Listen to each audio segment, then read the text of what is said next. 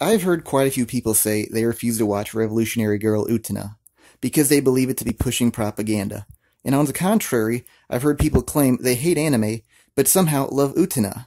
Few even going so far to say it represents everything they believe.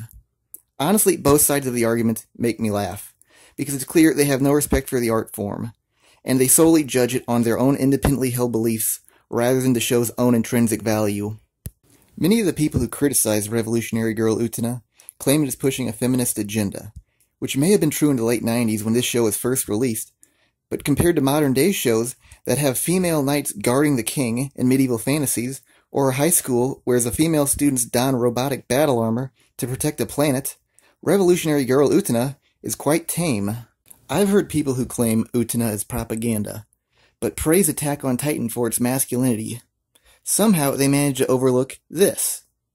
And this. This too. Also these. And another for the road. The main character of Revolutionary Girl Utena has long flowing pink hair and sports athletic shorts along with a dress shirt that most men would not be caught dead wearing. The girls in Attack on Titan wears the exact same military outfit as the boys, and use the exact same equipment. Mikasa, the most prevalent female character, has her hair cut short, more like a boy's hairstyle, rather than the typical woman's style. Utena's masculine traits are her ability to excel at sports, and her ability to duel in the sport of fencing, whereas in Attack on Titan, many of the best Titan hunters are actually women. Attack on Titan actually had many of the male characters be more emotional than the female characters. And one of the most masculine characters in the series was a clean freak, who during those said periods would wear a bandana to keep his hair clean.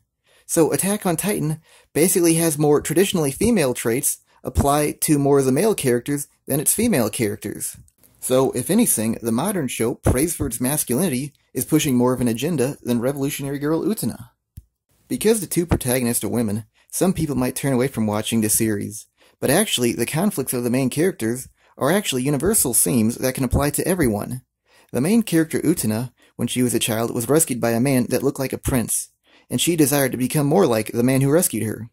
Her desire to become a prince could also be considered as trying to avoid being helpless, and the feeling of being helpless is a universal theme amongst all humans. For example, if a man had a flat tire on his car and required someone to change it for him, he would be similar to Utena in that situation. So if later that man tried to learn how to change his own flat tires, he would be no different than Utena trying to become more self-reliant. Now on to Anthe, whose conflict I actually prefer. Anthe was raised to be the Rose Bride, whose role is to marry whoever is the best duelist, or, to make it simple, the best fencer at her school. The character of Anthe is portrayed as cold, emotionless, and dedicated to her future husband. She would even go so far as to betray her friends at the behest of her future husband. The main theme behind Anthe's character is that she is being groomed into what other people want her to be, and the character of Utena is trying to prevent her from becoming that person, which makes Utena reminiscent of her prince. The final scene of the anime proves that this was the main idea of the story, that has Anthe's feet briefly stop at the gate to leave school, and then walk through as cheery upbeat music starts to play. This scene represents Anthe breaking free of her bondage and finally choosing to do something for herself rather than her manipulators. The theme of being controlled and groomed to another's will is another universal theme that everyone can relate to. This somewhat even applies to the male characters of the story, but just to a lesser degree. This idea is prevalent in another manga that was released the following year after this anime aired, and that manga was Hunter x Hunter. The Hunter x Hunter character Killua is very similar to Anthe in this regard. Killua was born into a family of assassins, and his parents tried desperately to make him take up the family business. To groom Killua into the family business, his family tried to prevent him from making friends and tortured him when he left the house without permission. The family even went so far as to use mind control tactics to manipulate him into becoming an assassin. Anthe is a character that likes gardening, and Killua is a character that likes fighting. Anthe is female, Killua is male. They are both pretty much complete opposite characters of each other, but the fact that they are both being groomed against their will makes the idea behind these characters that are completely opposite from each other intersect, and thus makes them both universal.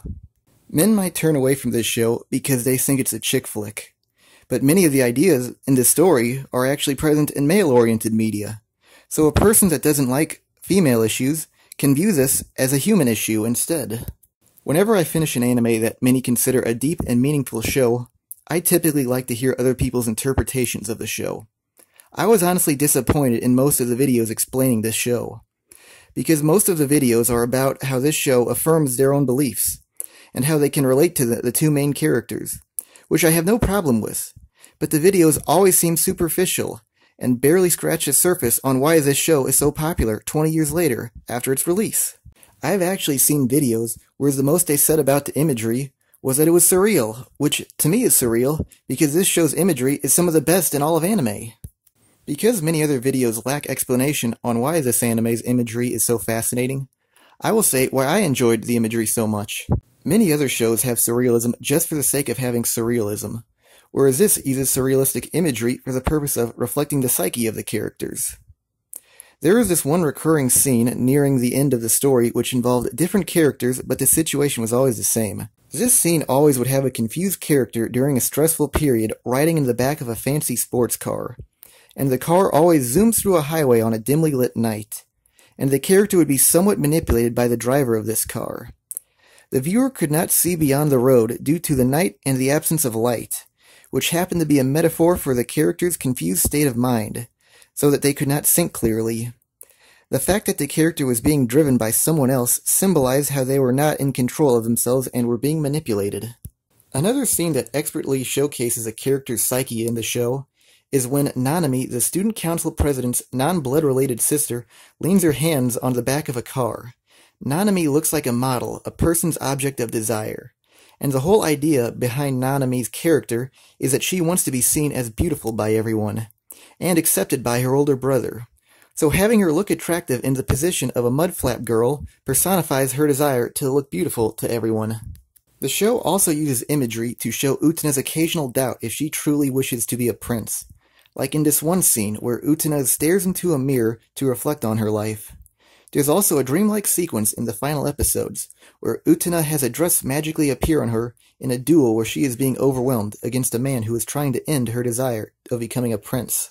Also present during the final episodes are the use of swords and roses as symbolic imagery. Swords were used to restrain Anthe to prevent her from moving, potentially foiling the final battle. Roses were used in a similar manner. The roses were used like chains to keep a door shut that could potentially free Anthe. Both of these are relevant as symbols because they are tied to the idea of Anthe being the Rose Bride. Anthe was restrained by swords to mimic her servitude to the winner of the duel, who uses swords. And the roses were being used as chains, which mimics Anthe being chained to the role of the Rose Bride. Revolutionary Girl Utena also had creative imagery through the use of shadows. Many times throughout the series, characters' clothes and various outfits would be seen, but the characters' faces would be covered with shadow.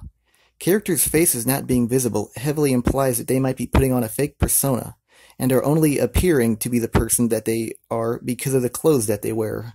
So this idea works well with the characters, especially Utena, how she is a princess that wants to be a prince, and how a seemingly kind character can be the antagonist, who manipulates others to his own will. One of the more memorable recurring scenes of the show involved silhouettes of dolls appearing on a wall, where they would retell the moral of the current episode and would answer and resolve the issues of the episode.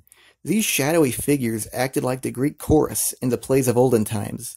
The chorus would typically represent the audience, or be the voice of reason, in the play, and these faceless characters act in the same manner as the Greek chorus. One thing that always amused me about this show was how it emphasized insignificant moments. One instance of this was when Utena was carrying another girl up a hill on her back, and the motions were heavily animated to make their legs appear very dangly. Another instance was when Utena was on her back in bed, and started to move her legs up and down. Probably just to exercise, but they put a lot of effort into animating it. I'm not sure of the importance of either of these scenes, but I've also been intrigued by the fact that they put so much effort into such an unimportant action.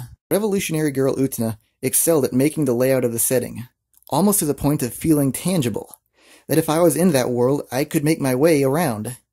Like if I went through the forest, I would find this building, or if I go through this hall, I would wind up at the greenhouse, and see Anthe gardening.